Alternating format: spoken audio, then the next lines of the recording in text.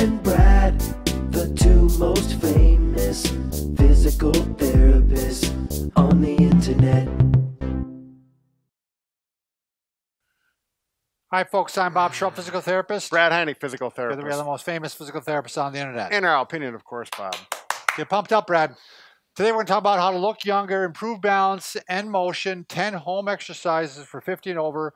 The other thing we're going to say is we're going to use equipment that you can find in your own home. Right. You don't have to go out and purchase things. And this is a really nice program that's designed for you to function better on a daily basis, from everything house cleaning to hiking, out in the woods or whatever you'd like to do. But it's going to help all these things, settle right in. You want to increase your mobility. You want to make sure you keep your balance. These are things that as you get older, it can be a problem. So, but if you're new to our channel, please take a second to subscribe to us. We provide videos on how to stay healthy, fit, pain-free, and we upload every day. Also, we want to join us on the social media channels. We're always giving away something. And right now, we're giving away the Thermotex infrared heating system. It's a platinum model. Right. This is fantastic. I'll tell you, as you get older, this is going to be your friend. Right. If you need a good hot pack, these are much better than better than regular hot pack. Conventional one. Go to bobandbrad.com and go to our giveaway section. It'll be there. Go to Facebook, Bob and Brad, and it'll be pinned to the top of the page. There you go. I got these exercises. I got to admit, I didn't make them all up. Well, a lot of them are quite similar to ones that we do promote and have in the past videos. But this was from a book right here. A nice book. It's called Dynamic Aging.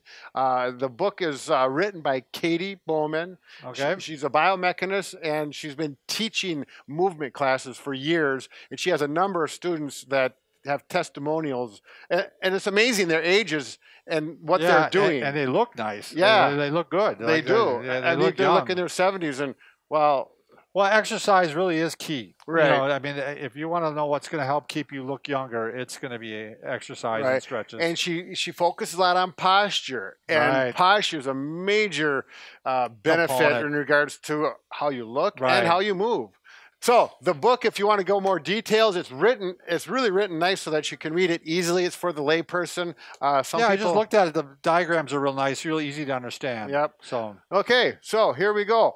We're going to start out with exercises. Now, you can do these exercises in bed if you feel like you can get down on the floor. On a carpeted floor would be fine, but on bed is just fine. We're going to start with floor angels. Gotcha. Now, there's a couple options. You can just simply lay on your back. We'll get to the towel roll in just a second. Here, and you're going to put your hands up. Do you want to show them how it would look? Yeah. Okay. So looking from the top down, I'd look like this. And here you can simply go up and down, and you're trying to keep your elbows on the bed or the floor. So they're not forward like this. You're trying to keep the elbows back and slide along the bed or floor. So that's really promoting that you're getting a stretch and you're in really good posture when you're doing this.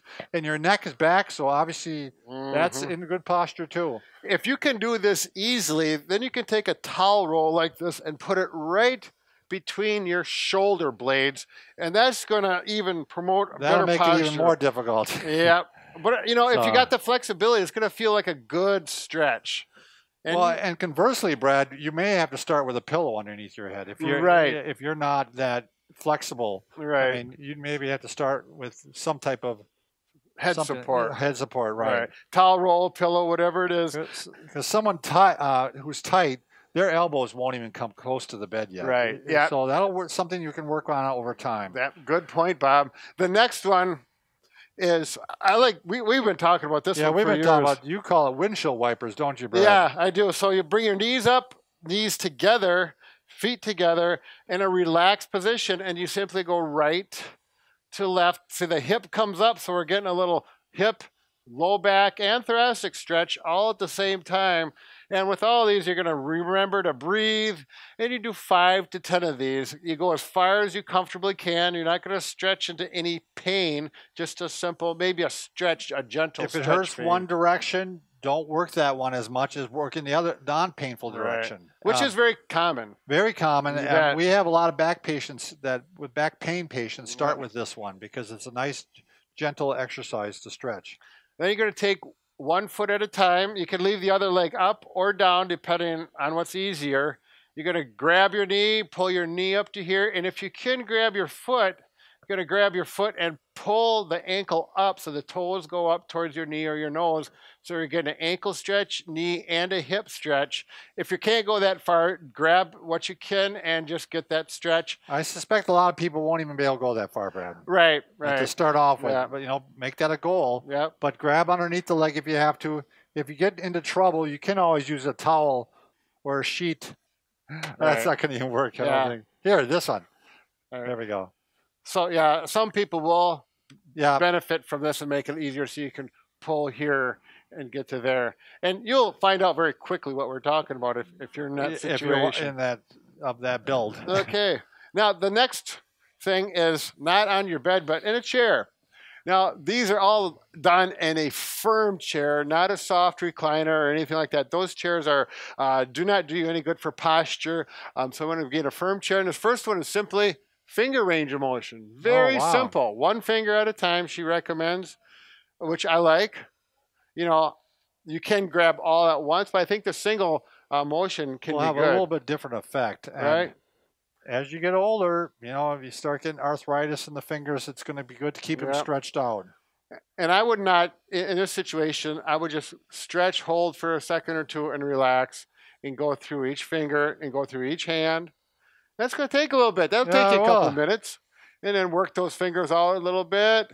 Okay? Now, this one, edge of the chair, good posture, as tall as you can get. This is really critical that you are in good posture. We don't want you bent over and doing rotations. Right. That's actually going to be kind of maybe not harmful for your back, but not good for your back. Right, and you won't get as far either. Right. So as tall as you are able to get, and then you can use the armrest on the chair. That's helpful. You can reach back here. Try and keep your pelvis straight ahead, and then you look behind you and shoulders rotate. Hold and relax. Hold and relax. Do that 5 to 10 times and make sure you go both directions. If it happens to create pain or any sharp pain, you don't want to do it. You may want to start really gently, and over time, you'll get that range of motion. My back just cracked, Brad. You got a nice crack, huh? There we go. Excellent. All right. The next one is, this one is a strengthening exercise. It's going to help you for getting up as well as balance. Getting good posture, feet out wide. You're going to lean forward. You can put your hands here if you need to and simply stand up nice and tall. And if you're really weak, you can actually push off the arms of the chair. I mean, good point, Bob. Yep.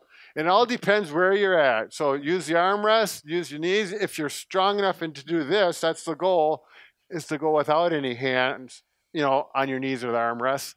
So whatever works best for you. 10 is a good number to go for. I've had people who are weak, Brad, that I actually had them do it off the edge of the corner of their bed. Oh, sure. Because it's higher. Yep. And it's a way to start, to go doing these and then work their way to the chair.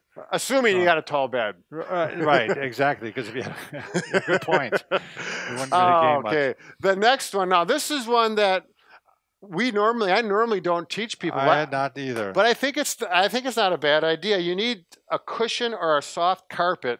You're going to take your toes and point them on the top of your toes. Probably want to hang on to something. Maybe. Yeah, that's a good idea. Probably a chair, because there you go.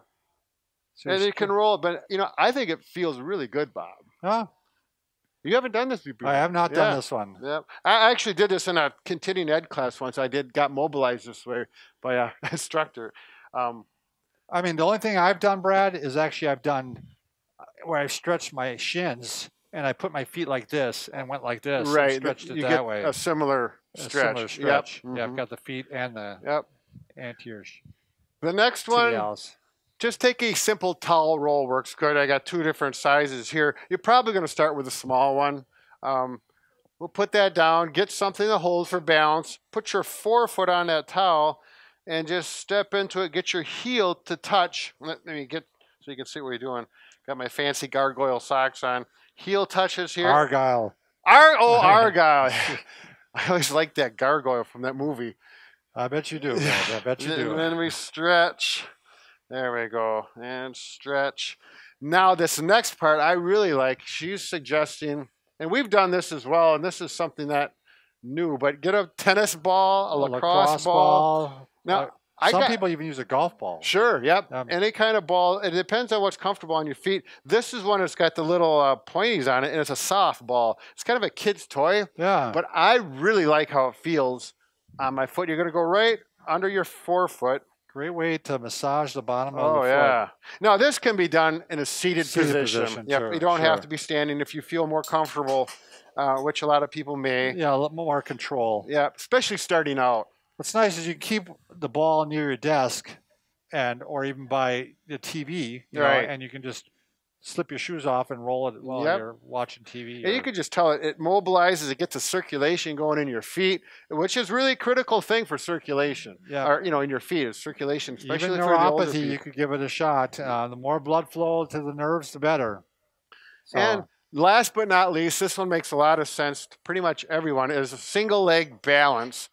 Now you want to go to the cupboard or a chair to hold on to something and simply stand on one leg and start by going to one hand and see how you do. And the goal is to go for 30 seconds, okay? Or you can go to two hands and then make sure your hands are by if you need something to hold, something to grab.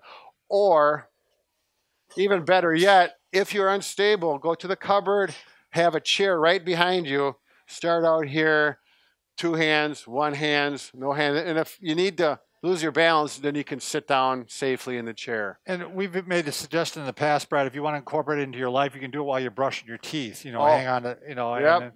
I mean, you're getting movement and you're starting to stand on one leg. Those are for those advanced people, in this age group. So that's a good point, Bob. Okay, remember, Brad and I can fix just about anything. Except for a broken heart. There you go. But we're working on it. Oh, wrong side. Yeah, that's right. Thanks for watching.